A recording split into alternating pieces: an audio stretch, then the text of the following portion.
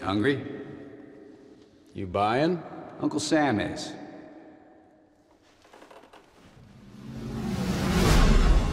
Mr. President, we are at a point in this war that is the most dangerous to the greatest historical achievements known to man.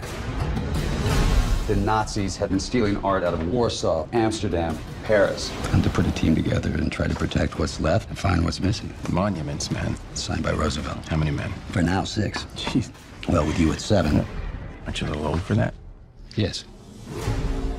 You've all been selected because we're going to need your knowledge and we're going to need your skill. Welcome to the war, Sergeant. Bloody hell. We're going to go through basic in England. Basic training. Oh, boy. Nice right here. We've been tasked with the finding and protecting of over 5 million pieces of stolen artwork. This is a model of his planned Führer Museum. It will be one of the biggest in the world. We need a lot of art to fill it. This is why Hitler didn't bomb Paris. Well, he bombed London. Yes, I know. Lieutenant, you're not going to have the equipment, you're not going to have the manpower. I think that went well. The Nazis are on the run. They're taking everything with them. So we have to get as close to the front as we can. I'm interested in what you saw there. Thousands of pieces. They would photograph the art, then take to Hitler. We're gonna have to jump ahead of the Third Army and get into Germany. How can I help you steal our stolen art?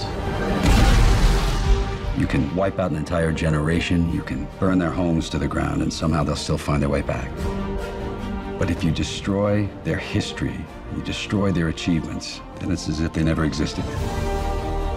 That's what Hitler wants. That is exactly what we're fighting for.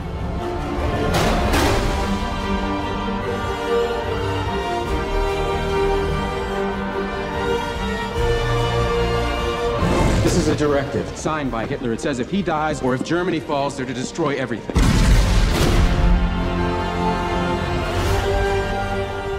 Stop. I seem to have stepped on a landmine. Why would you do something like that? What do you got? Lieutenant here seems to have found himself on an unexploded mine. Why would you do that? You all been spending too much time together.